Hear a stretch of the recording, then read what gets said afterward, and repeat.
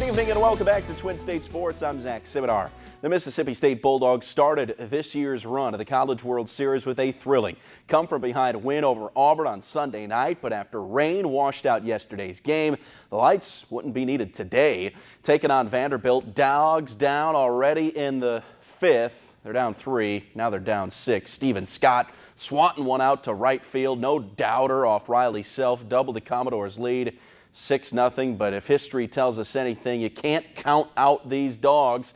7th inning, Marshall Gilbert gone. MSU would score 3 times in the inning to cut the lead in half, but they'd get no closer, and MSU will head into a must-win scenario tomorrow night against Louisville.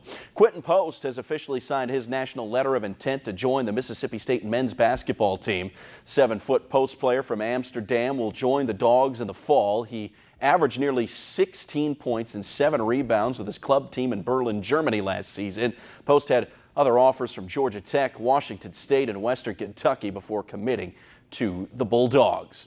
The Atlanta Braves have placed left-handed reliever Sean Newcomb on the 7-day concussion list.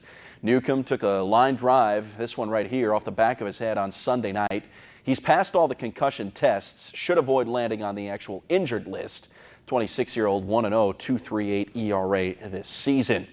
Earlier this week, New Orleans Pelicans picked up Alvin Gentry's option for the 2020-21 season as David Griffin continues to rebuild the organization into a contender. That proceeded with a deal that sent Anthony Davis out, brought in Lonzo Ball, Brandon Ingram, Josh Hart, and picks. Griffin feels that Gentry's stylistic offense will be the perfect fit for the players he just acquired, a reason he pointed to picking up Gentry's option. Griffin has also liked the veteran coach's calming presence as the team dealt with internal turbulence amidst Anthony Davis's recent trade request. All of David Griffin's focus has since swiveled to tomorrow's NBA draft. There's plenty the Pelicans can do with half of the draft's first 4 picks, but one thing that is for certain, Zion Williamson will be taken number 1 overall. But for the 18-year-old power forward out of Duke, there is no pressure come tomorrow night. I don't really see it as pressure. I'm doing what I love to do, and that's play basketball. And I don't try to live up to nobody's expectations. They can set them there, but I don't try to live up to them. I just be me. I don't know how I'm gonna react.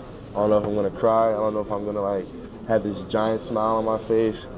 I guess we'll see tomorrow night.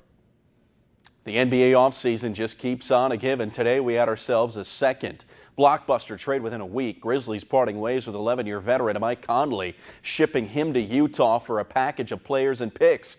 Conley, who leads the Grizzlies franchise in points, assists, three-pointers made, and games played, returns Kyle Korver, Jay Crowder, Grayson Allen, and a pair of first-round picks to Memphis. The Grizz felt this was the best time to move on from Conley as the team prepares to select Murray State point guard Ja Morant in tomorrow's NBA draft.